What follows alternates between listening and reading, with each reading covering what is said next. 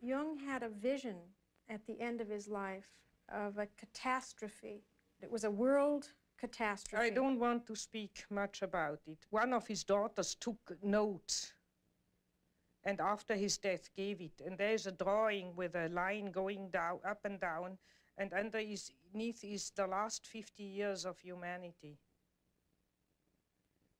And some remarks about the final catastrophe being ahead. But I have only those notes. Mm-hmm. What is your own feeling about it, the world situation? Well, one's whole feeling revolts against this idea. But since I have those notes in a drawer, I don't allow myself to be too optimistic. I think, well, we have always had wars and enormous catastrophes, and I have no more personal fear much about that. I mean, at my age, if you have anyhow soon to go, so or so or so, egocentrically spoken. But the beauty of all the life, to think that the billions and billions and billions of years of evolution to build up the plants and the animals and the whole beauty of nature, and that man would go out of sheer shadow foolishness and destroy it all. I mean, that all life might go from the planet. And we don't know. On Mars and Venus, there's no life. We don't know if there's any life experiment elsewhere in the galaxies. And we go and destroy this.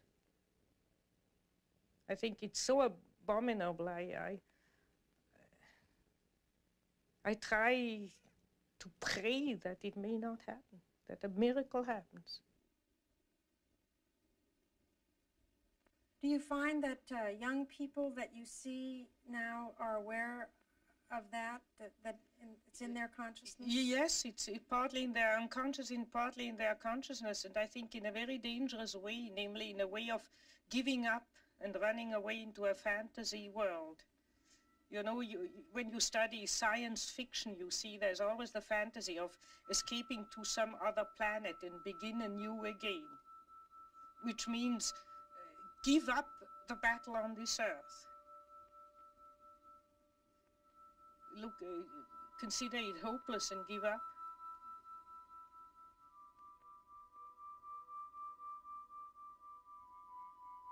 I think one shouldn't give up. Because if you think of answer to Job, if man would wrestle with God, if man would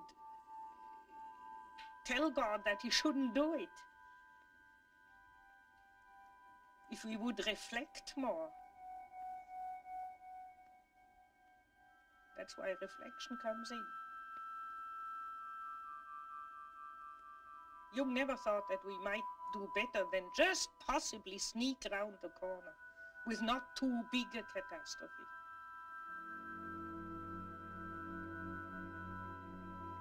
When I saw him last, he had also a vision while I was with him, but there he said, I see enormous stretches devastated, enormous stretches of the earth. But thank God it's not the whole planet.